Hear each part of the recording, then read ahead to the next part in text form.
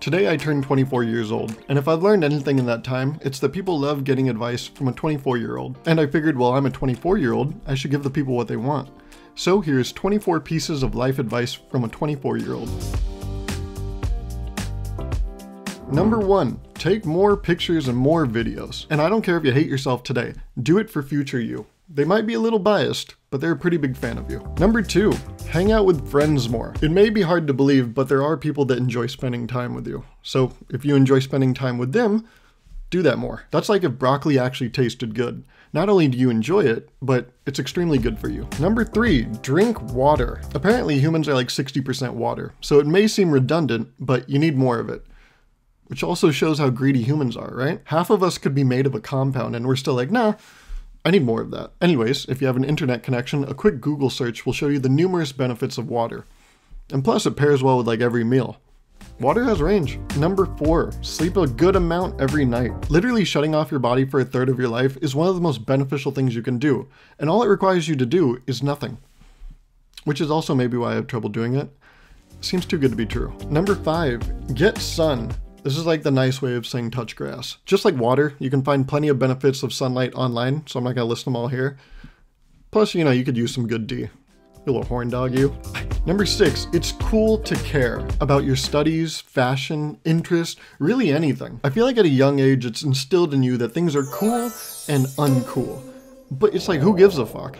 If you like doing something and it's not terribly illegal, do it. Don't be shy about the things you love and the things that make you happy. Those are the only things that matter in life. Things that you love and things that make you happy. So lean into them, but don't be too obvious about it, okay? That's just not cool. Number 7, it's never too late to try something new. That's right. Whether that be an instrument, a food, hard drugs, there's no age limit on those. So try it out. A clarinet, not cocaine, okay? Number 8, the best way to have a conversation is to listen. You don't have to talk as much and the other person thinks you care about them, even if you secretly don't. Number 9, get dessert. I don't know why, but this felt important to include, okay? I've been hearing a lot of anti-dessert rhetoric flying around nowadays, and I just wanna, take a stand for what I believe in, which is cheesecake. Number 10, always have cash on you. $1 bills so you can tip, $5 bills so you can buy a Little Caesars pizza at any time and also tip those street musicians, and $20 bills so you can like pay for stuff or loan someone some cash. And maybe $2 bills if you don't have a personality and you need a crutch. Number 11, tell people how much you appreciate the fact that they are in your life. I've never been good at this, and I don't think I'll ever be good at this, but the first step is admitting you have a problem, right? Number 12, you will mess up in work, school, relationships, etc. But what is important is that you learn from those mistakes. My favorite people in the world are the ones that learn from their mistakes. Like, have you ever seen a friend fuck up one time and then they're met with the same problem later and they handle it differently? It shows growth. It shows you care. And inversely, my least favorite people in the world are the people that don't learn from their mistakes. And also people that like fruit-flavored desserts. Fuck you guys.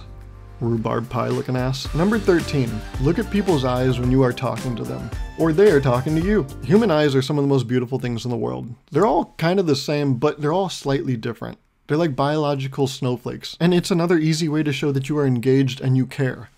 Again, even if you don't. Number 14, learn how to cook a couple of each meal. Everyone loves a person that can cook. Plus, if you don't have much of a personality, this will give people a reason to want to be around someone as uninteresting as you. Number 15, be patient. In something as small as a conversation or something as big as learning a new skill, like learning the clarinet.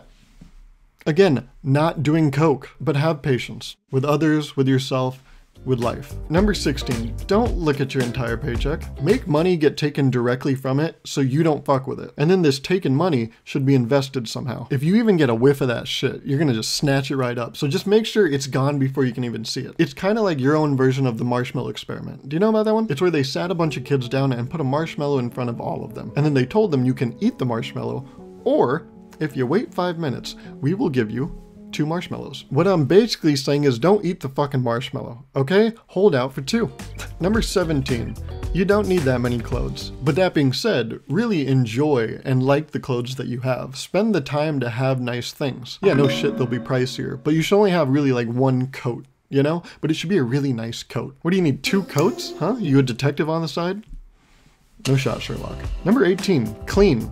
your body, your mind, and your space. Yes, wash your fucking legs. Go to therapy. Clean your desk, okay? Dust. Get rid of it. All the shit in life will just pile up if you don't get rid of it, okay? So get rid of it. You don't have to wait till spring to do spring cleaning. You can invent a new thing called like winter cleaning. It'd be like a fun thing you do. Yeah, it's a fun thing called maintaining cleanliness. Number 19, share more. Your time, your ideas, your stories, your experiences. The human experience is heightened when shared with other humans. And I know it's gonna require some vulnerability, but open that door up, okay? Because some love will come in. Number 20, eat fruit every day. I mean, I don't, but you should. And eat different fruits too. You know, I've met people that have never tried a mango before. They didn't even know it was a fruit. They thought it was just a flavor. So yeah, eat fruit. There are some good ones out there. And then there's pears. Number 21, take your time, but be purposeful in your actions. For the past like 15 months, I've had this feeling that some imaginary timer was running out. And while that feeling is rooted in something very real, it's also largely just in my head. What I have been reminding myself is to take a moment and appreciate my current moment and relax. But that does not mean magically things will happen. You still have to be purposeful with your actions. It's that old saying, right? You get out what you put in. So take the time to plan a vacation a couple months out, because while it seems so far away, one day that future day and time will be your current day and time, and you'll be on vacation. Hopefully appreciating the moment and also, you know, taking a lot of pictures and videos, okay? Your future self's gonna love that shit. Number 22, look forward to stuff. Like I was talking about with the vacation, plan these events for the future. In school, it was easy, you know, you have these breaks you look forward to, you know, winter break, spring break, summer break. But when you enter the adult world, you kind of have to make your own holidays. One of the fucking weirdest things graduating college was thinking about, well, now the next step is retirement. Like, no, it's not. There's a lot of time between that, but you know what I'm talking about? Like in elementary school, the next step was middle school. Then the next step was high school. Then the next step was college. Then the next step is getting a job. But then once you get a fucking job, what's next? Yeah, in the system we've created, it's retirement, but that's a long time, okay? So you gotta break it up. And what you have to do is make your own holidays. So for example, there's a group of interns I met at Intel few years back, and we're still friends, and we try to, every few months, have a game night. It's something to look forward to. That vacation you're gonna plan a few months out, that's something to look forward to. It's a holiday. It's just not on everyone's calendar, but it's on your calendar. You need to give yourself things to look forward to. And I know it's usually one of my videos, but with my upload schedule, you can't rely on that, okay? Number 23, you're probably just tired and or hungry. If you are upset and you're about to make a decision, like at work, at school, with someone, make sure first you are not tired or hungry, because chances are you're probably not upset. You're just hangry. You do not want to quit your job, okay? You just need a bagel. And lastly, number 24, don't take advice from a 24-year-old. I mean, come on. What do they know?